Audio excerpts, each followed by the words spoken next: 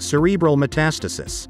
Cerebral metastases are a common complication of cancer, occurring in up to 40% of patients with advanced malignancies resulting from cancer cells spreading from their primary site to the brain, where they can form new tumors. Symptoms include headaches, seizures, and changes in mental status. Treatment options include surgery, radiation therapy, and chemotherapy. Cerebral metastases can occur in any cancer but are primarily associated with lung, breast, and melanoma cancers. The incidence is increasing due to improvements in cancer treatment, which have led to longer survival rates for patients with advanced cancer. In addition, imaging techniques such as magnetic resonance imaging, MRI, have improved the early detection of the disease. The symptoms can vary depending on the location and size of the tumors. However, common symptoms include headaches, seizures, changes in mental status, and weakness or numbness in the limbs.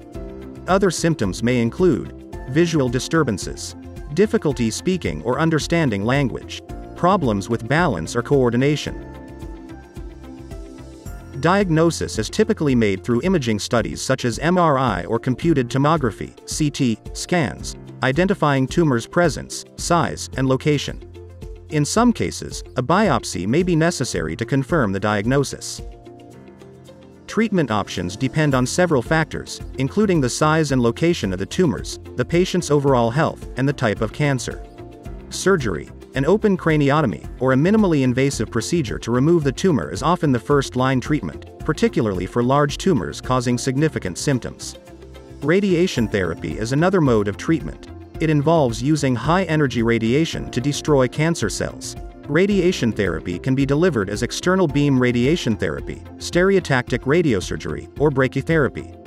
External beam radiation therapy involves directing radiation at the tumor from outside the body, while stereotactic radiosurgery uses a highly focused radiation beam to target the tumor. Brachytherapy involves placing radioactive material directly into the tumor. Chemotherapy is less commonly used than surgery or radiation therapy, which involves using drugs to kill cancer cells throughout the body, including those in the brain. Still, it is often less effective in treating cerebral metastasis than other types of cancer. In addition to these treatments, supportive care is essential, including medications to control symptoms such as pain or seizures and physical therapy to help patients regain strength and mobility. The prognosis depends on several factors, including the type and stage of cancer, the size and location of the tumors, and the patient's overall health. Still, it is usually guarded. However, advances in treatment have led to improved outcomes.